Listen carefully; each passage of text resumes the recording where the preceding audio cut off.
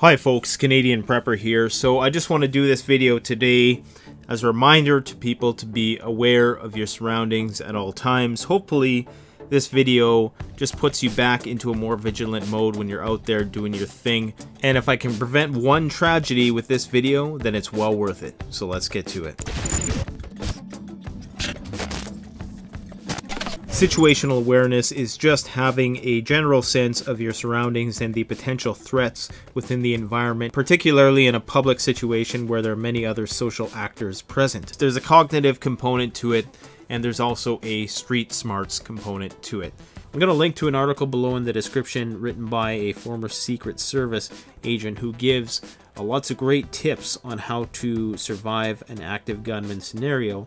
I don't think there's anybody who relies on situational awareness more than a Secret Service agent who has to constantly surveil very large crowds of people and be trying to figure out those anomalies in the crowd in order to keep their people safe. I'm also going to post a link on the Art of Manliness website where they talk about the OODA loop, which is a system which was developed in order to help people deal with situations where they needed to be more aware and to respond accordingly.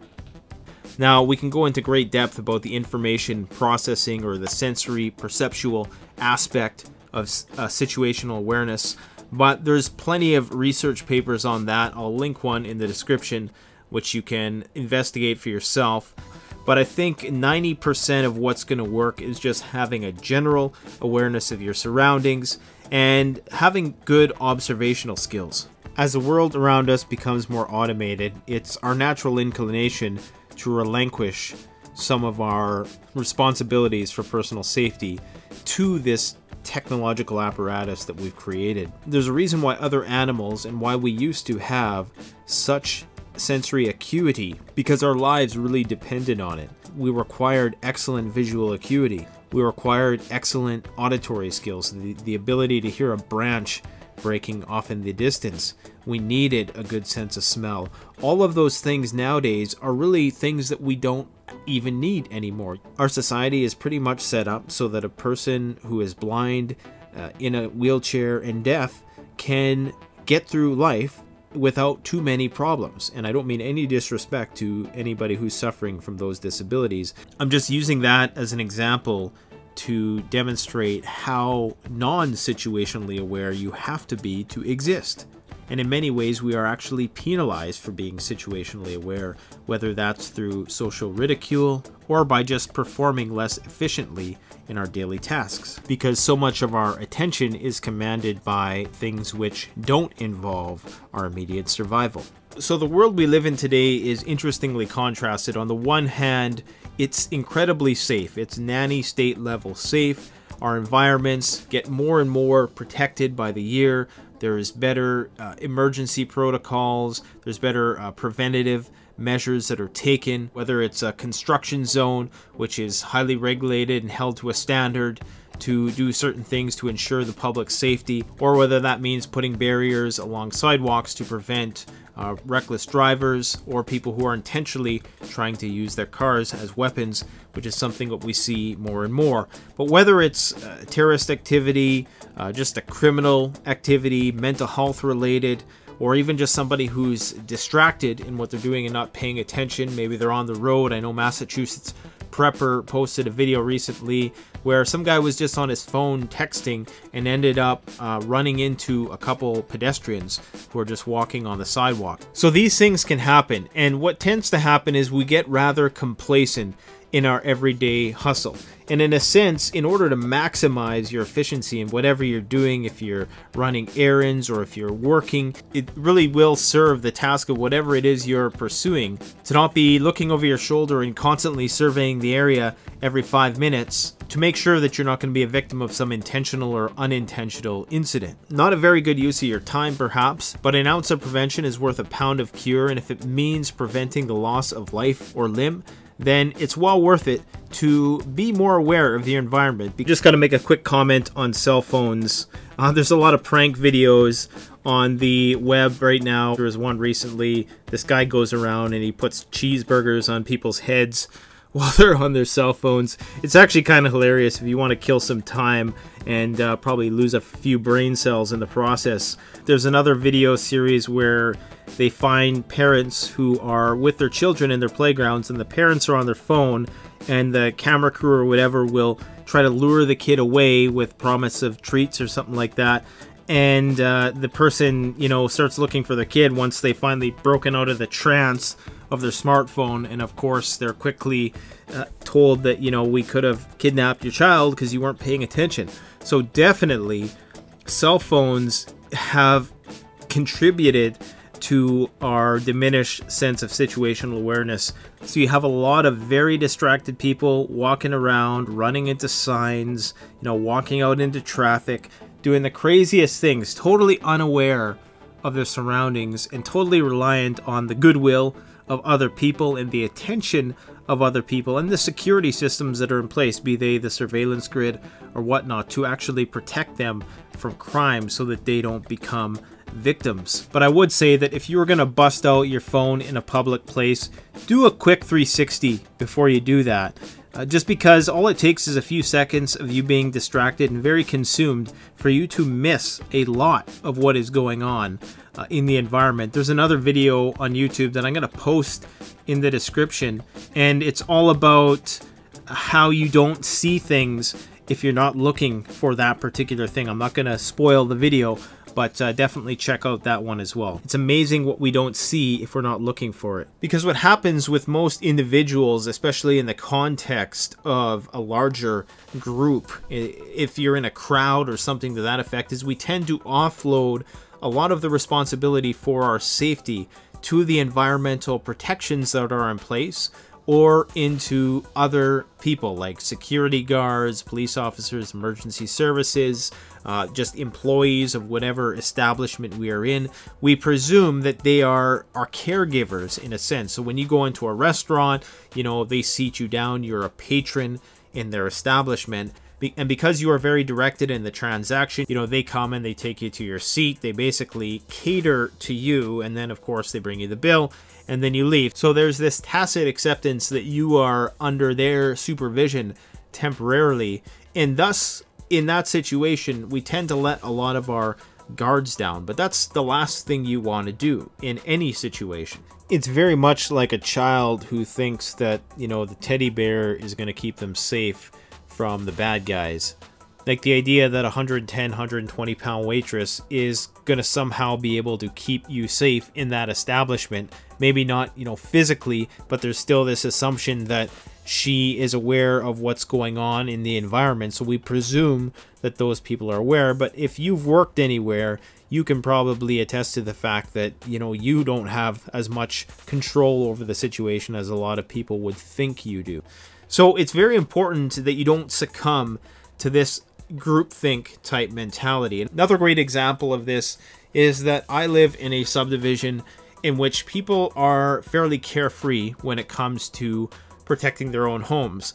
Some people won't even turn their lights on at night outside, and this may make a person almost feel weird about doing that regardless. Some people will leave their houses unlocked, and there's this general sense of trust which permeates our community. It's very important, however, that you do what you feel is in the best interest of you and your own family, regardless of what other people are doing. And it's very easy to buckle to the social pressure, even if it's not an overt social pressure where you have people actually telling you that, oh, you know, you shouldn't be so paranoid and this, that, and whatever. Sometimes it can be just a very subtle passive-aggressive comment that a neighbor might make about how, you know, they never lock their doors because, you know, they never feel the need to. And there may be a general sense from some people that you're being vigilant is not conducive to this community of trust that they're trying to build.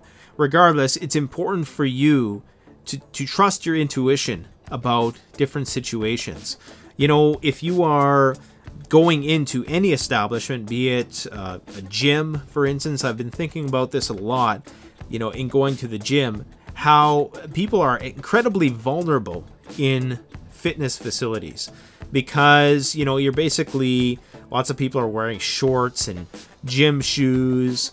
And even though you have a lot of very physically fit fit people there, just nobody would ever expect for, say, some sort of active gunman scenario to ensue in there, which is why I've always wondered, you know, when that's going to happen. It's going to happen somewhere at some point. I mean, we've seen it happen in nightclubs, concerts, things of that nature, places where large groups of people tend to congregate, like schools, universities, outdoor festivals, things of that nature. So it's only a matter of time, I think, before something happens in a place like that. So, you know, it's important that whenever you go into any of these establishments, the first thing you should do is know where all the exits are. And sometimes the exits are hidden. Usually there's always emergency exits throughout the building that not a lot of people are aware of. That's why everybody is going to rush the main doors if something ever does pop off. And of course, those are going to be congested, and some people are going to get trampled, some people are going to lose their lives. So it's very important that you know where all the emergency exits are. Chances are there's an emergency exit even in the washroom if it's a big enough facility. If it's a place that you go frequently, a restaurant or what have you, you're well within your rights to request an evacuation diagram for that facility. They might not give you an actual copy of it, but they should be able to show you a fire escape display diagram. That should give you a good basic layout of the building that you're in, because many of us frequent the same establishments over and over, whether it's a coffee shop, a restaurant, a shopping mall. If you are going to be going into a place where you're going to be seated for a long time, like a movie theater, it's very tempting to want to go for the best seats in the house, but just be mindful of the fact that usually the best seats in the house are the ones which are furthest away from the exits, or they're the ones that are furthest in. So like, say, like if you're courtside at an NBA game, you're going to be the farthest from an exit compared to somebody who had really crappy seats, you know, and were right by the exit. So obviously you still want to live, you still want to take risks, but just be mindful of those things, that if you go into a restaurant and you want to sit in a nice booth in the back section or something like that, then you're going to be far from an exit, and hopefully you're positioning yourself in such a way that you have a good view of the situation. So whenever I go into a restaurant to eat, I always try to position myself so I can see everything that's going on in the restaurant and still have a pretty quick way to get out if need be. Now, I'm not saying in every situation you're going to want to turn tail and run, but especially if you live in a place which permits concealed carry and you are trained to use those devices, then of course you're going to have a lot more options with how you can respond. But for a lot of people in many countries who cannot be in possession of that form of personal protective equipment, you're putting yourself in danger, and potentially a lot of other people, if you're going to make a move on somebody and there's not a high degree of predictability that what you're doing is going to be successful. I mean, things can just happen anywhere. They can happen when you're driving. They can happen if you're going into a convenience store late at night and somebody happens to try to rob the store while you're in the store.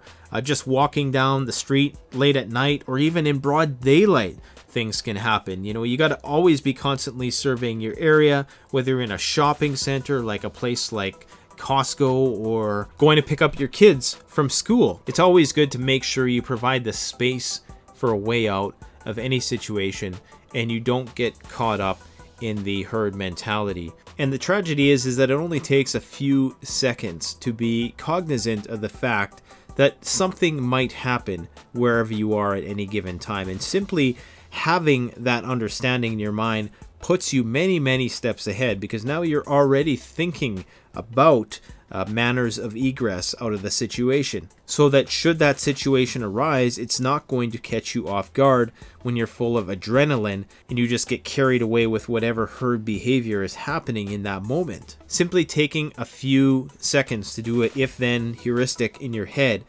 as to, if this happens, what would I do? Whenever you go somewhere, taking a general stock of the people in the environment, etc., could mean the difference between you reacting in a way which is going to be detrimental to your health, or responding in such a way that's going to lend to you not being a statistic. So when you enter a shopping mall or a school, just being aware of people, having a vague sense of everyone you pass. It doesn't mean you have to entirely survey every single thing about every person you pass, because this is going to be impossible if you're walking down something like Times Square. You're never even going to be able to survey 1/100th of the amount of specific details of every particular person that you come across. It's just going to be impossible. So what you would do under those circumstances is employ a technique called wide-angle vision, where you're basically keeping your perceptual span broader, you're keeping it open, you're not really focusing in on any particular thing, you're just trying to have an awareness of whatever anomalies there are in the environment. Sometimes those are going to jump out at you, sometimes they aren't. Usually any sort of suspicious behavior, anything which is unnatural, is going to stand out in your perception, but you're only going to be able to see it if you have that broad perceptual span. If you're focusing on the right hand, you're not going to see what the left hand is doing. So if you're focusing on what one person is doing who you think looks suspicious, and only that person, then that leaves a variety of other potential suspicious suspects out there in the world of things. So while some generalizations about human behavior and the culture that you're in can be helpful in terms of accurately observing the mannerisms and the personalities of different types of people in the environment, it's important that you don't let stereotypes get in the way of your observations, because oftentimes those preconceived notions about people are actually going to throw you off the scent, so to speak, and you may miss some of the more subtle indicators of that person's capabilities and their personality because it's being overshadowed by your stereotypical perception of that person. I'm not suggesting that you have to be looking over your shoulder at any given moment, and in fact, I don't do this enough. I would venture to say that most people, even preppers, survivalists, we all get complacent, we all get forgetful when we're out there on the grind, you know, and even something as simple as being stuck in a drive-through parking lot with 15 cars behind you and 10 in front of you, and there's some, you know, maniac doing something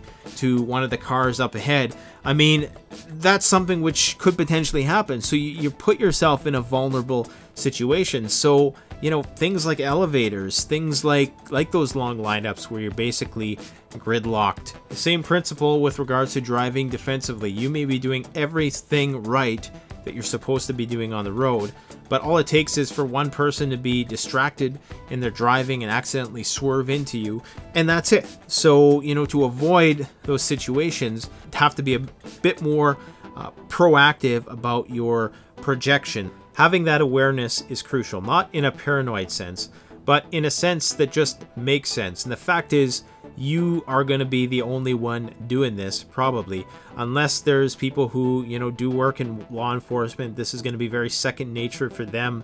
They're trained to always be observing the crowd and looking for suspicious people. So a person who's very efficient and astute when it comes to situational awareness is going to have good sensory processing, so they're going to be able to see what's happening in the environment instantly and make small predictions on the basis of that. But they're also going to have good street smart, because sometimes no matter how good you are at assessing a situation from a information processing standpoint, if you don't know the cultural mannerisms and the nuances of criminal behavior within your culture, then you are definitely going to be at a disadvantage. Now, I'm not saying you shouldn't go out to a concert or you shouldn't take any social risks whatsoever. Just saying we all know that there is those risks in place. And I would hope that this talk today just refreshed for people the importance of watching your six out there.